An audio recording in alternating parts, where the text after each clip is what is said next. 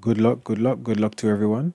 My apologies for not being able to finish everything I wanted to, but hopefully you guys watched other YouTube videos, did practice with your teachers, and yeah, good luck for tomorrow or good luck for Friday or whenever you have your exam. Please do drop a subscribe and drop a like as well if you found this video helpful. I will be doing more units in the future. Hopefully you guys know this information by now, but there's no downside in me just quickly going over it again. So your exams will have part A and part B. Once part A is done, you will do part B.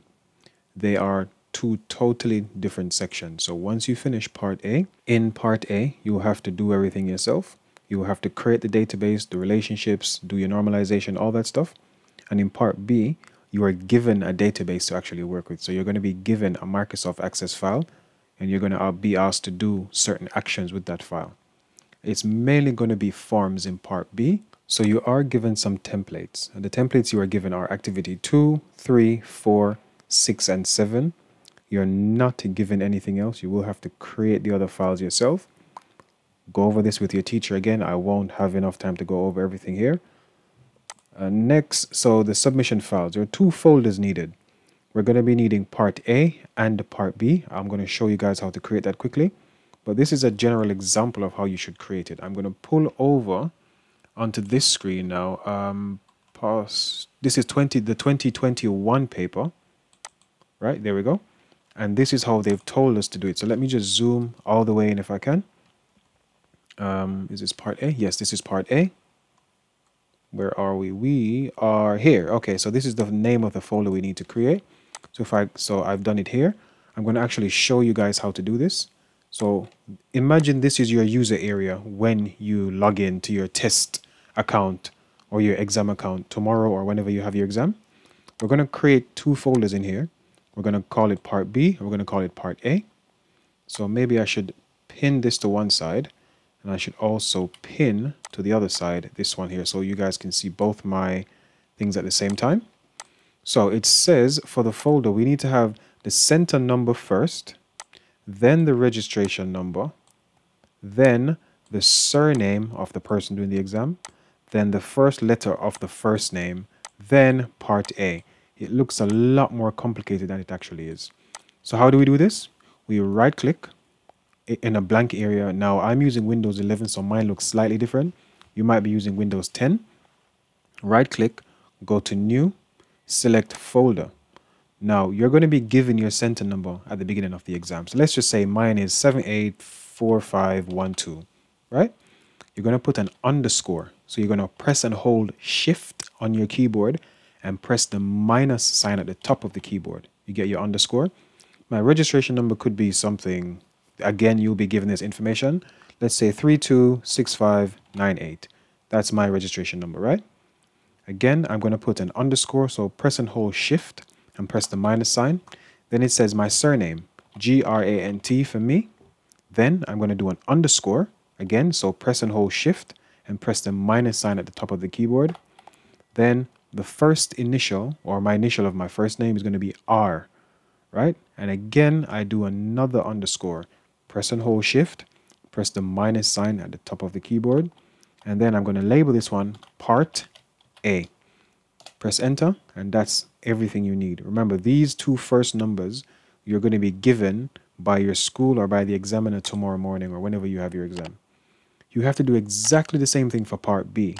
So I might as well show you how to do that here. What I do, I could just copy this, right? But because you shouldn't really have access to part A when you're doing part B, then let's do it again all the way from scratch. Right click, go to new, go to folder, and I'm going to say, what was my number? 784512. That's my center number, underscore. My registration number now is going to be 326598. Again, you'll be given these numbers tomorrow. Grant for my surname. My first initial is R. Then underscore again. I'm going to call this one part B for Bravo.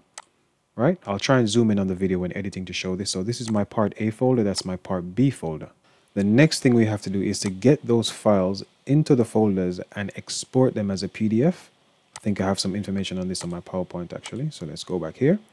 So again, this was me naming the folders here. The only difference Between these folders will be the A and the B. So part A will obviously be part A and part B will be for part B.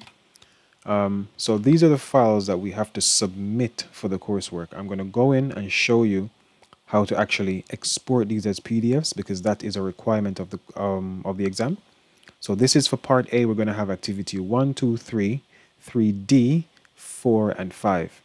Again, read over the examiner's report, which is probably given to you by your teachers. I will try and upload the 2020 or the 2021 examiner's report to the end of this video if I can. Next, I have this should be part B, my apologies. Part B files for submission, again, taken from the 2021 paper. Now, these instructions will be on your exam paper. So again, activity 6, 7, and 8 only. So 1, 2, 3, 4, 5 are the previous ones. What's next? Naming files. So let me show you how to name your files correctly. All right, so this was copied or screenshotted directly from an exam paper. So it tells us how to name it here. So this is going to be how you name activity 1. It's going to be activity 1 underscore your registration number underscore your surname underscore first letter of first name. So let me have a quick showing of what this actually looks like. If I can bring this up, downloads folder here. So 2, 3, and 4. Let me copy that into my submission folder here. That's going to be for part A. So these are the files that you should have in your part A. And now again, these are rich text formats or RTF files. They will open in Microsoft Word perfectly fine, but you will have to export them as a PDF. So let's just say this is activity 2. Let's do that one. So it's activity 2. It's already there. Underscore. My registration number was something like 784512, something like that, right? Whatever yours is, again, it's going to be given to you by your school or by your exams officer tomorrow. Underscore. My registration number, then my surname, Grant, underscore, first letter of first name, R. So that's my activity 2 done. I'm going to do the same thing for activity 3, but what I could do, I'm just going to be lazy, right? I'm going to right click. I'm going to go to rename, show more option. This is again Windows 11, so it's slightly different. I'm going to copy this. I'm going to go to activity 3. It doesn't take very long to rename these, but I'm just being lazy. I'm showing a different way because most of you probably know how to do it the normal way already. And all I'm going to change here is activity 2 to activity 2, 3. Yep. I'm going to right click on the last one again. I'm going to go to rename and I'm going to paste this information I've copied already. And it comes up with activity 2 and all the details I have. I'm going to change this to activity 4.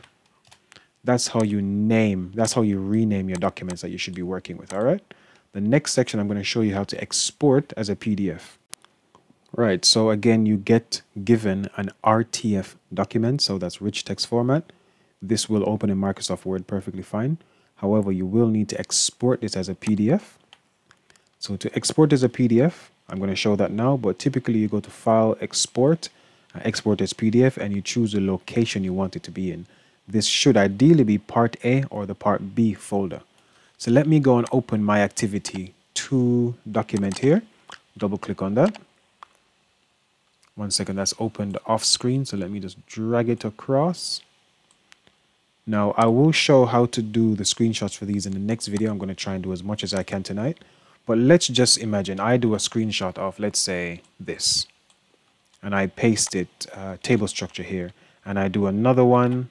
So I'm just trying to fill out my entire thing with everything I need, something like that. And I've got all the stuff I need in my document. So this is now completed.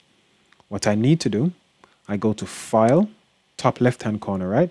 Now this should be the same no matter which version of Windows Microsoft Office you're using. The older versions look slightly different.